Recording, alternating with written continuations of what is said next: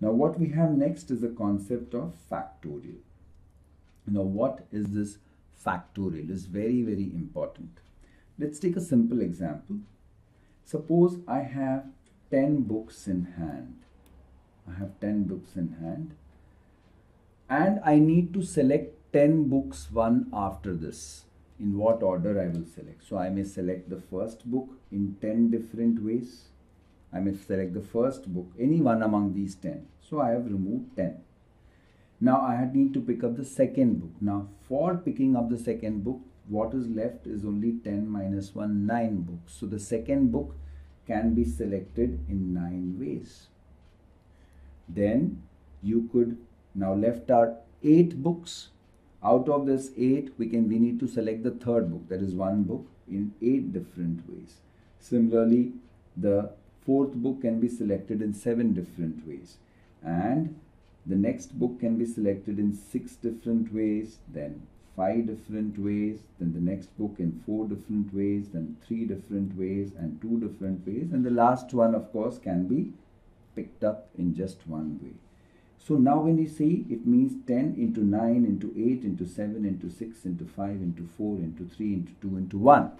Now this means you are multiplying a number by the number next to it, that is lower than this, then that by the number next to it.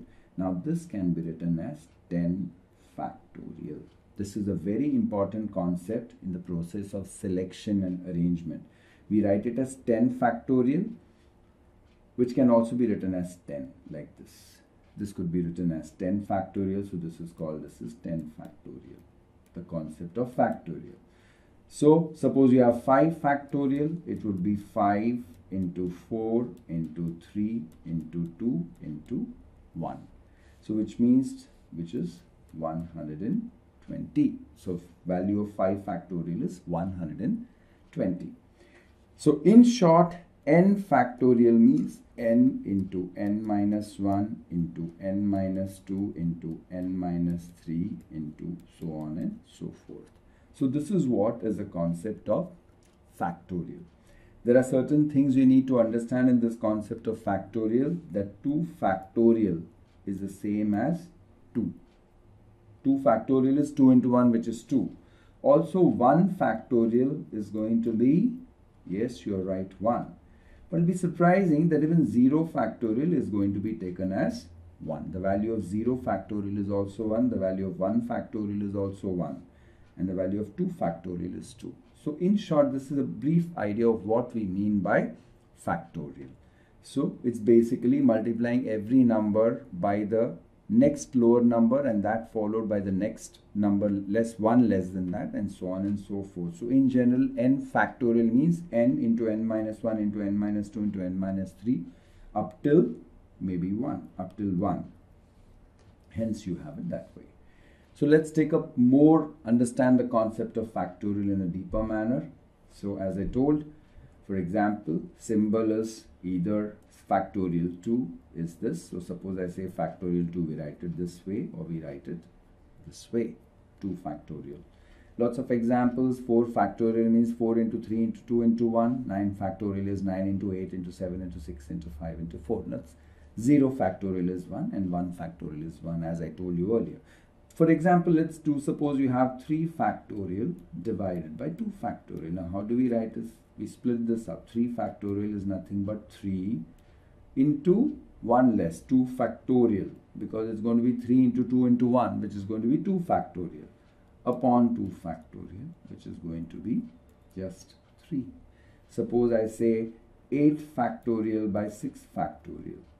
8 factorial by 6 factorial, it is going to be 8 into 7 into 6 factorial, because it is 6 into 5 into 4 into 3 into 2 into 1, followed by that. And this is also going to be 6 into 5. The moment you reach this level, you can put it 6 factorial upon 6 factorial. So 6 is the same as 6 factorial by 6 factorial 1, which is 56. Hence, we have the concept of factorial concept. So this is what you mean by factorial, right? Okay, now we have various examples, as I told you. Suppose we have 6 factorial by 3 factorial. I give you that example. 6 factorial by 3 factorial would be 6 into 5 into 4 into 3 into 2 into 1, which is 3 factorial upon 3 factorial. So 20, 5 4s are 20 into 6, 120. Similarly, you have 8 factorial can be written as 8 into 7 into 6 into 5 into 4 into 3 into 2. That is the same as 5 factorial.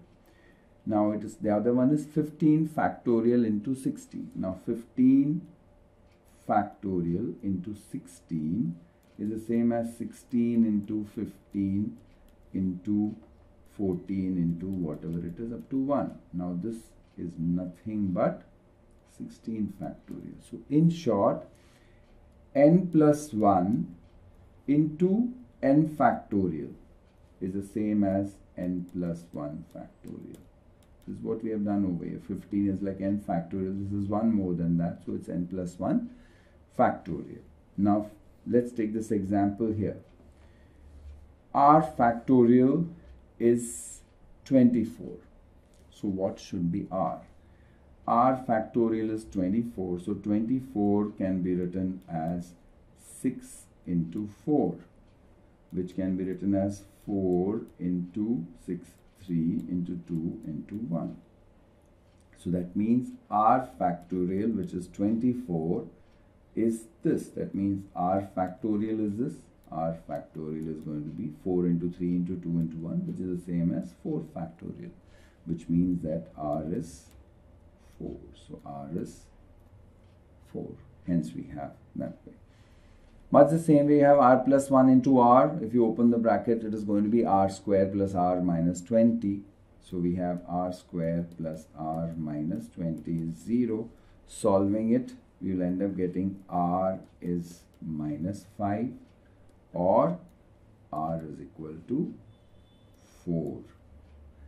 Now, when you have R as 4 and minus 5, R, this has to be discarded because we are dealing with the number of terms. Now, R, N, etc. in any concept of permutation or factorials is going to be a positive integer. It has to be a positive integer. Now, this is a negative integer. So, the only answer that's possible over here is R is 4. It is also interesting to note that R plus 1 into R is also, so this is just a simple, suppose this was R plus 1 into R factorial. If you apply this, this would be the same as R plus 1 factorial in any case.